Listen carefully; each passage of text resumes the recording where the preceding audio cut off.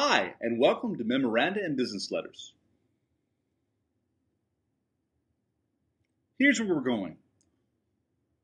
What is the purpose and format of a memorandum?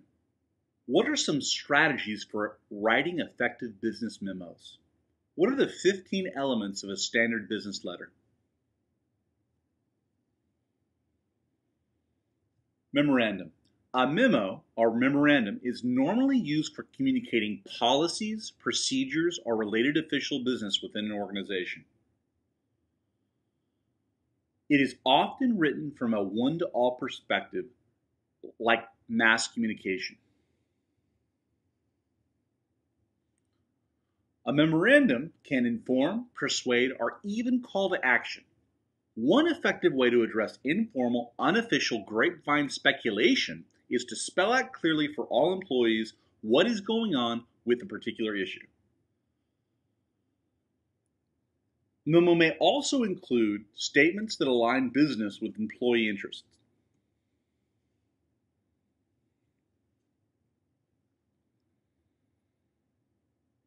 A memo includes 3 parts with purpose. First, a declarative sentence that announces the main topic. Second, the discussion that elaborates or lists major points associated with the topic. And finally, the conclusion that serves as a summary.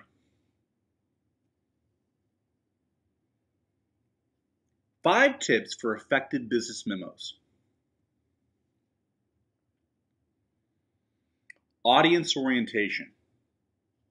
Always consider the audience and its needs when preparing a memo. Make sure the goal is clear, unambiguous, and includes concise communication at all levels.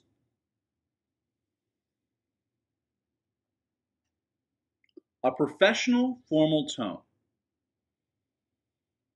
Memos are often announcements, and the person sending the memo speaks for a part or all of the organization. Subject emphasis. The subject should be clear, specific, and concise. Direct format. Memoranda are always direct. The purpose is clearly announced. And finally, objectivity. Memos are a place for just the facts and should have an objective tone without personal bias, preference, or interest on display. Avoid subjectivity.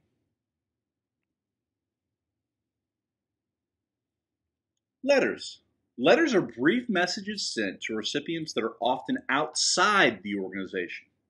They might include introductions, announcements of a product or service, apologies, and other emotional messages. Here is a popular business letter example template.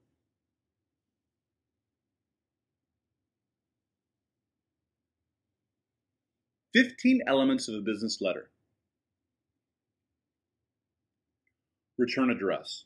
If your letter includes a letterhead with this information, either in the header, which is across the top of the page, or the footer, which is along the bottom of the page, you do not need to include it before the date. Date. The date should be placed at the top, right, or left justified, 5 lines from the top of the page of the letterhead logo. Reference. Like a subject line in an email, this is where you indicate what the letter is in reference to, the subject or purpose of the document. Delivery, and this is contextual. This can make it clear to a third party that the letter was delivered via a specific method such as certified mail, which is a legal requirement for some types of documents. Recipient note, and this can be optional. This is where you can indicate if the letter is personal or confidential. Salutation. A comma after the salutation is correct for personal letters, but a colon should be used for business letters. For example, "Dear Mr. Smith, colon." The salutation to whom it may concern is appropriate for letters that are intended to be read by unknown individuals. Avoid the use of impersonal salutations like "Dear prospective customer," as this lack of personalization can alienate a future client. Introduction.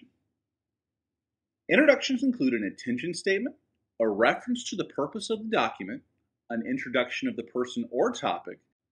A clear opening in your introduction facilitates comprehension.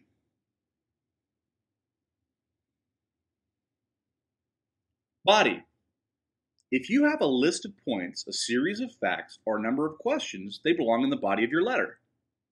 Brevity is important, but so is clear support for key points. Specific, meaningful information needs to be clear, concise, and accurate.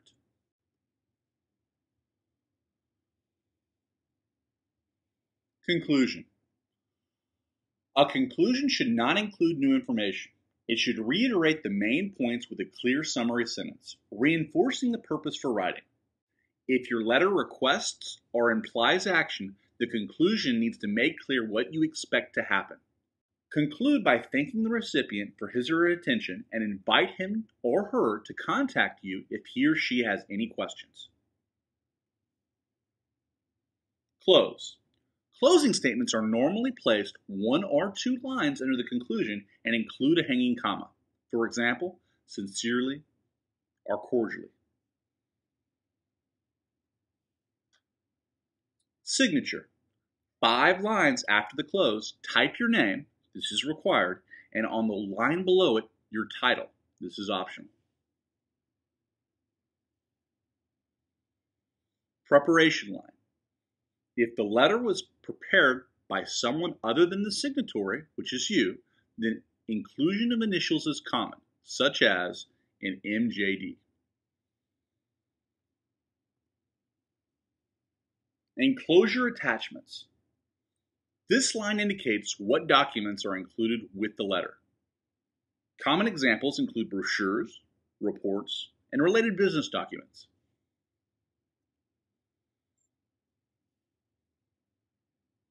Courtesy copies or CC.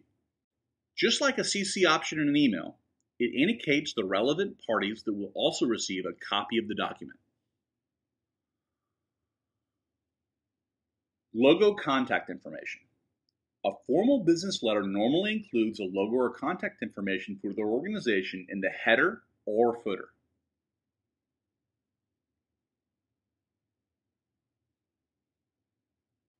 The 5 parts is a good summary. It includes the heading, which includes the address and date of the sender, the introduction, which establishes the purpose, the body, which articulates the message, the conclusion, which restates the main point and may include a call to action, and the signature line, which sometimes includes the contact information. As an extension, be sure to be clear, concise, specific, and respectful. Each word should contribute to your purpose. Each paragraph should focus on one idea. The parts of the letter should form a complete message. The letter should be free of errors. So to conclude, memos are brief business documents usually used internally to inform or persuade employees concerning business decisions on policy, procedure, or actions. Letters are brief print messages often used externally to inform or persuade customers, vendors, or the public. A letter has 15 parts, each fulfilling a specific function.